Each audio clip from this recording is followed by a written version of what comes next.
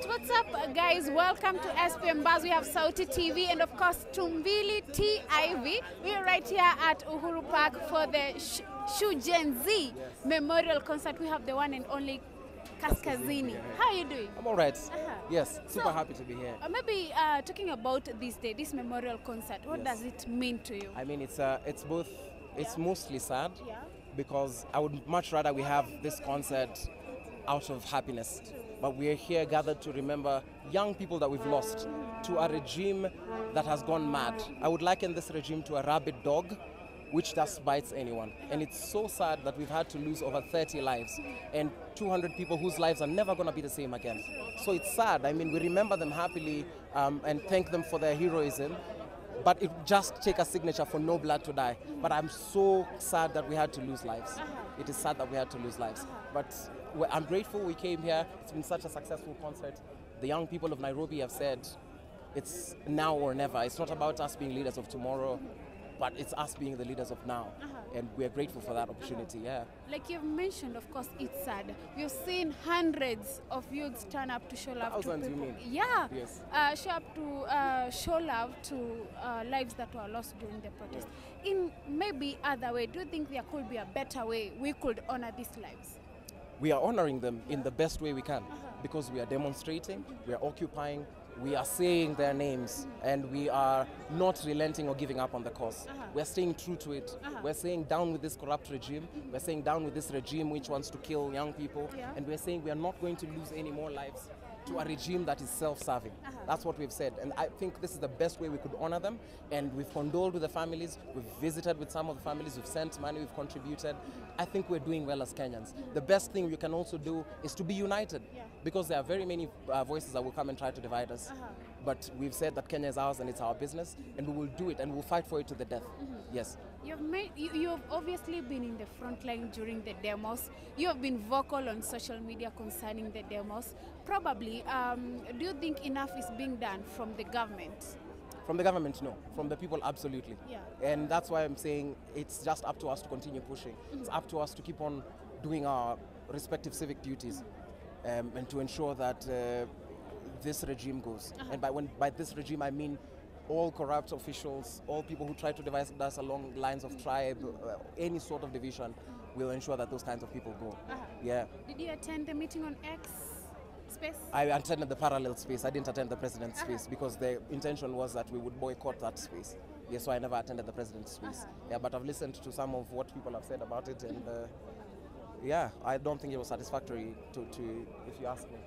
Yeah. Since the demonstration started, we've seen you arrested, we've seen you all over the place, you have been there. Right now, are you safe? I mean, you cannot claim safety in a country which kills innocent people. You cannot say that these people died because they were demonstrating. Some of them were found in their homes. Yeah.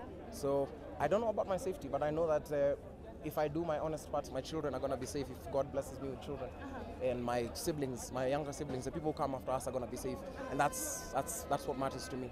Yeah. And maybe since then, maybe when you were abducted, how has life been for you?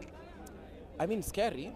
And life has changed. I can't just eat anywhere. I can't just go anywhere. It's scary, but I mean, it's what we said. See, we said we are fearless, and we said we'll do it scared and unafraid. That's totally fine. Yeah. Do you think we should continue embracing dialogue, or should we go back to the street? What dialogue? We don't need dialogue. We just need the president to follow the constitution.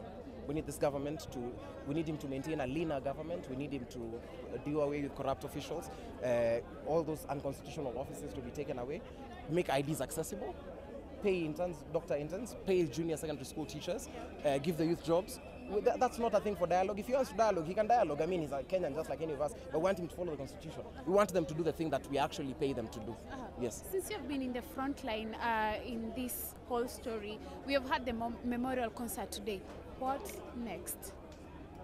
I don't know. I can't speak for the movement. I just know that if a call is made by fellow Kenyans, I will be there no matter what. I will be there for any cause as passionately as I have been from the first day, no matter what.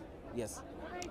A message to the Gen Z, to the millennials. Let nobody tell you that you're the leaders of tomorrow. We're the leaders of today. We have brought the government to its knees, and we have said that we will not take anything less than proper governance. Don't give up. I know it's a sad, depressing times, but do not give up. do not give up at all. We are so close to the finish line. I can feel it. Let's do this. We can do it. All right. Thank you so much for your time. Thank you, guys. Thank you for your time. I have a question for you. Three questions. First question. What's the future of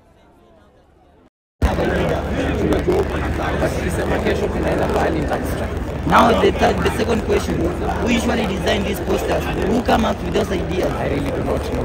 But when you know, I share them.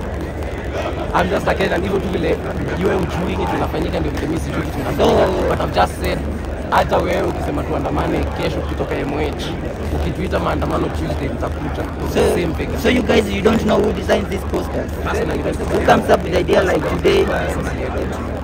Okay, now to my first question. You have also said you don't know the future of Gen Z now that we are leaderless, because they say that a leaderless organization is most likely not to be effective in the long run. So what can you say about that? I mean, we might be leaderless, but that does not mean that we have a shortage of good leaders.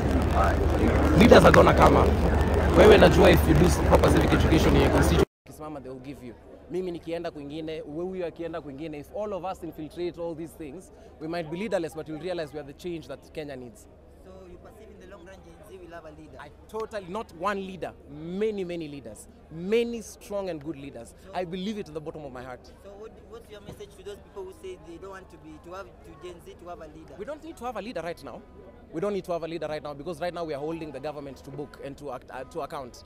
But when the time for leadership comes, I urge everybody, put yourself in there. Now to my third question. Yes. What do you say to other countries because I've heard like a country like Nigeria and Ghana, they are also going for a demonstration. Yes. What your message to them? Viva, viva, viva. It is the youth who've always done it and we will continue to do it. We will do it and do not be afraid. To our comrades in Nigeria, in Angola, in Mozambique, Botswana, Ghana, everyone who's been sending all these messages, do it. We are behind you as you have been behind us. Yes, viva to the youth of Kenya. Goda, yes. What's up, my G? You're good? Thanks for coming. What can you tell Kenyans on this special day? Don't give up on it. Yeah, man. Don't give up on the movement. Yeah. And just a last one.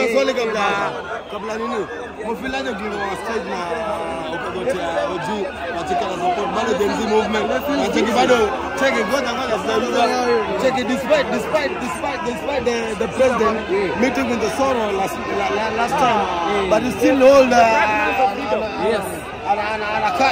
like an event. So what do you guys feel like after the Ruto has converged, engaged with the citizens of Kenya and they have talked to the ex? What's your perspective? What's your feeling about the ex? About will you nyamaza ama so when ameongea hivyo kwa ex bado ni kidogo azima mpaka tupate uhuru. So hii concert ni moja tu ama hii ni ya mwisho? Mimi sijui, lakini hadi tupate uhuru hata nyamaza. Kwa sawa. Just a quick one, Kasmuel, you've been likened to the late Tomboya. What can you say about that? I have nothing, man. I'm just a private citizen. Yeah. If that's what the people think, that's totally fine. Yeah. Okay, and Kasmuel, so far so good. Are you thinking kuna kitu tunafanya advantage ama tuko sawa? Tuko sawa. So there's a process ama kuna process? Okay. Amazing. Thank you so much. Amazing.